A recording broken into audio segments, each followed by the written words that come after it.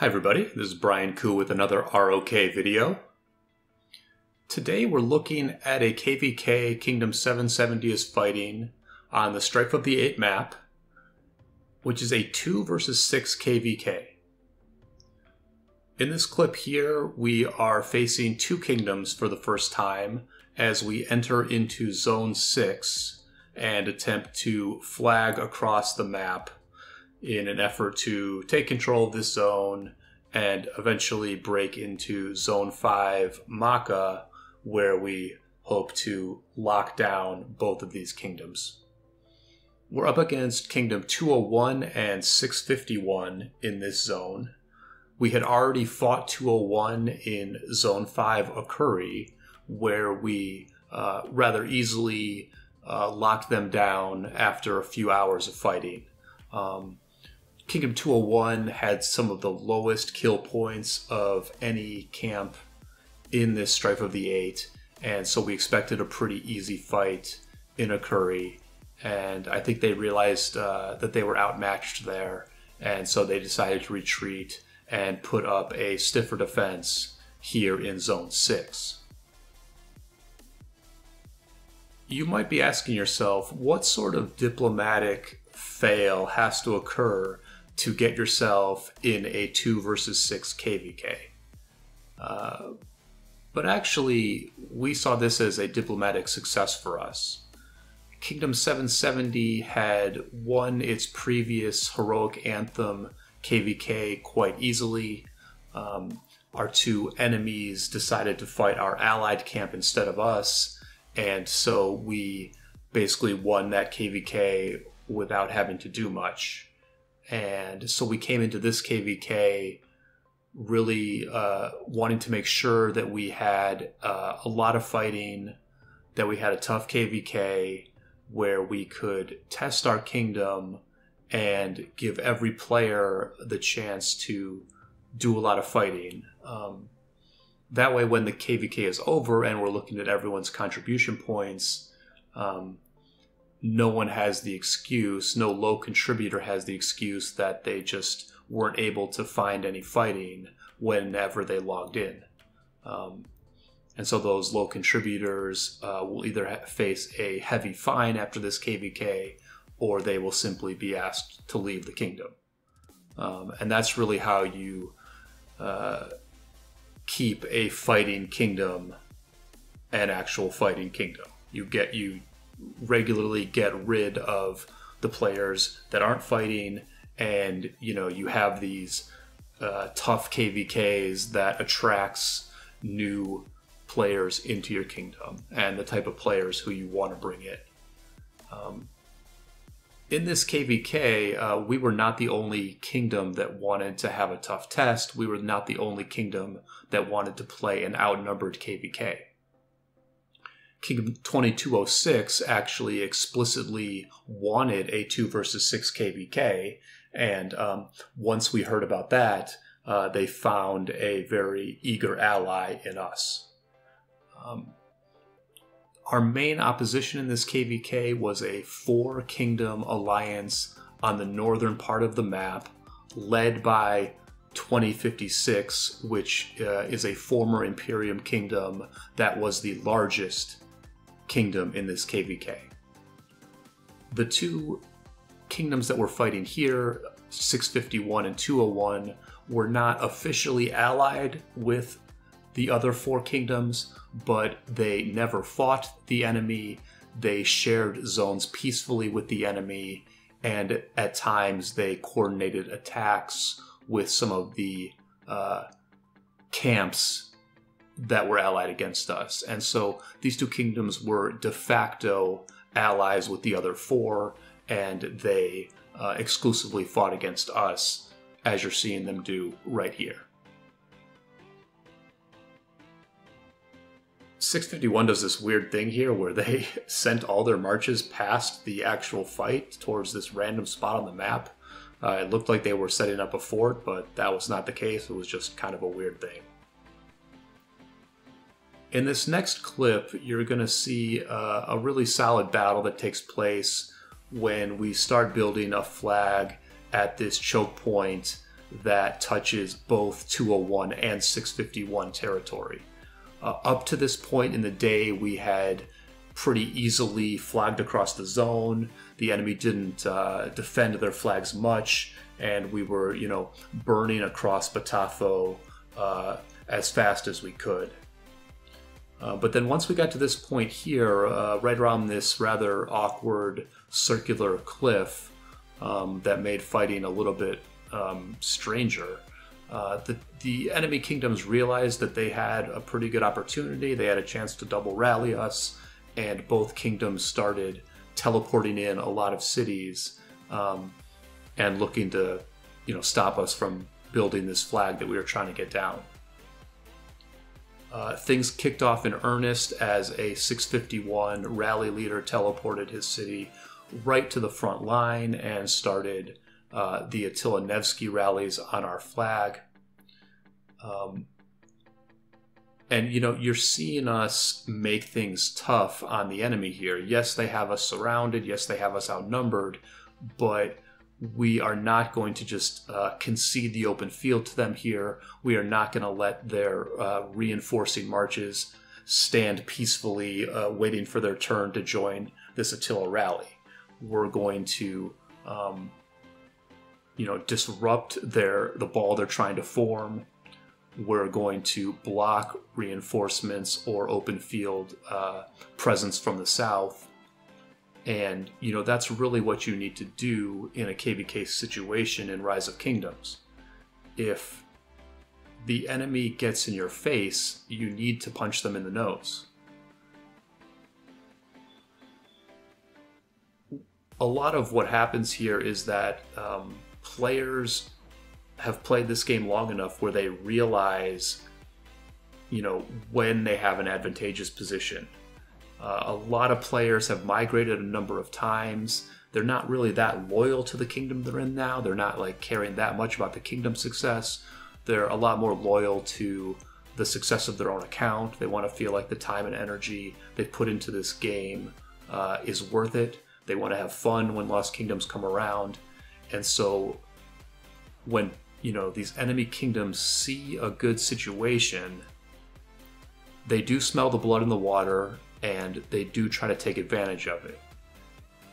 The only issue is, when you smell blood in the water, it usually means there's a bunch of sharks there.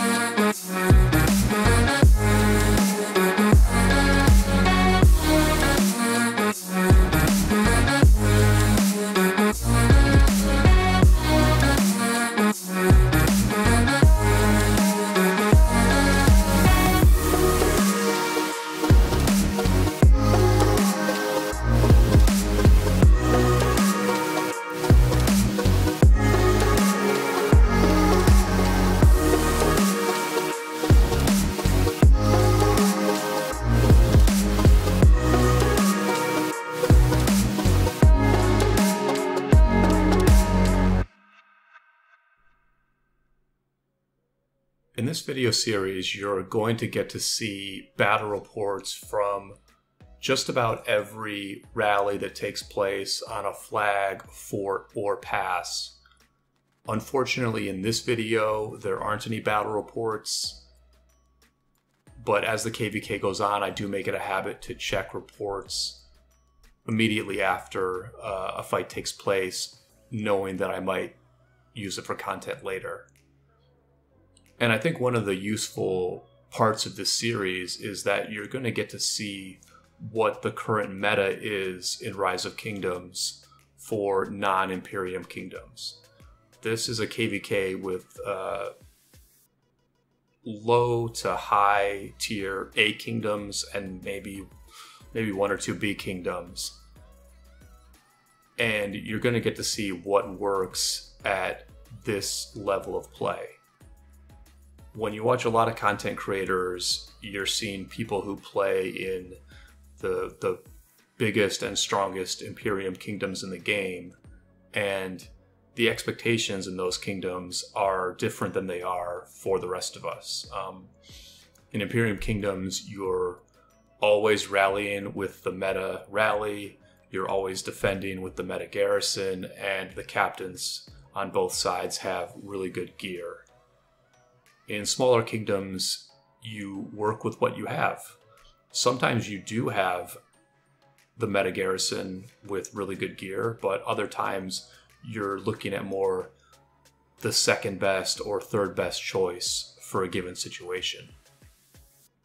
And so we're going to be able to answer questions like, is Xeno YSS still a good garrison? Is Gilga Nebu still a good rally? I've heard some people say that Gilga Nebu is just okay these days, and that Amanatori Artemisia is outdated at this point, and so that therefore we should expect a brand new Archer rally captain and a brand new Archer garrison captain in the next release. For us, Gilga Nebu was the most effective rally that we had in this KVK, and we leaned on it quite a bit. It's the best rally against Xeno Flavius, and it's a tough rally to swarm. And for those two reasons alone, it's useful in a lot of situations.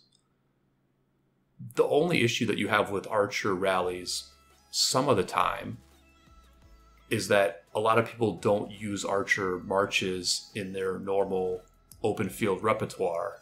And so there are times where there's just not a lot of Archer marches available to reinforce a rally or a flag. And that's the case here with this Gilga Nebu rally on the Theodora flag. Our cities were a long way away, and we just did not have Archer marches ready to reinforce this thing.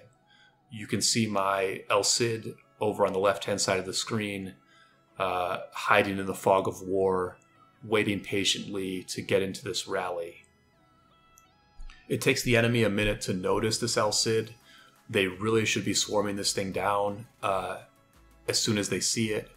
You see they jump on it now, but if they had just gotten there, 10 seconds earlier, then my march would have been at about 100k troops by the time it got into this rally.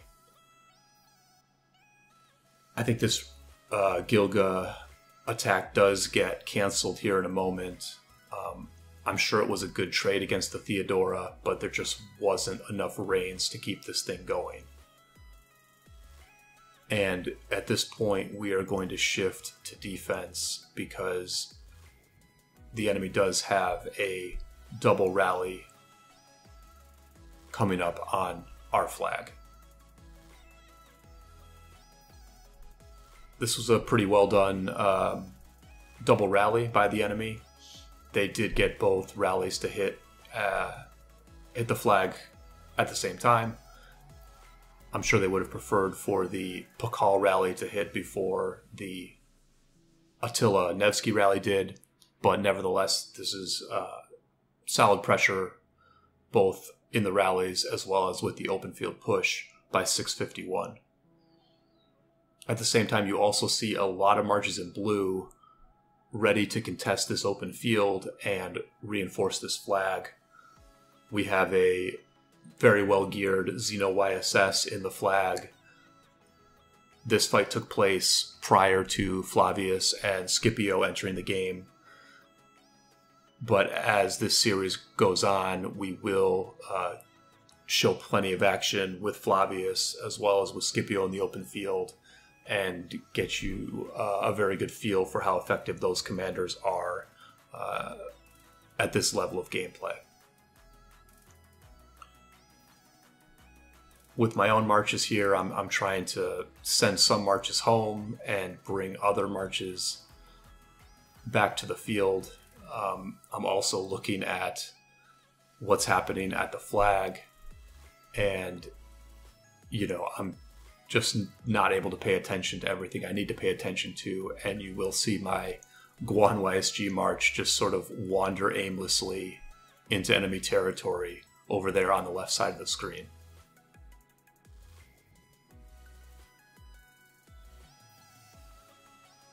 This was a nice defense by us here. We've stopped them, either rally from being able to reinforce, and the Attila Nevsky rally is going to be going down to 0, and the frowny faces are going to head to the left as my own Guan frowny face heads back to my city. So that's it. First video of the KVK in the books. I hope everybody enjoyed it. Leave a like on the video and subscribe to the channel if you haven't already. Put a comment down below letting me know what you're interested in seeing from this KVK. It's a 2 versus 6 Strife of the 8. Very interesting, a lot of stories to be told, and I'm sure you're wondering how this thing is gonna turn out. My channel has the answer. Please stay tuned, and until next time, I will see you all on the flip side.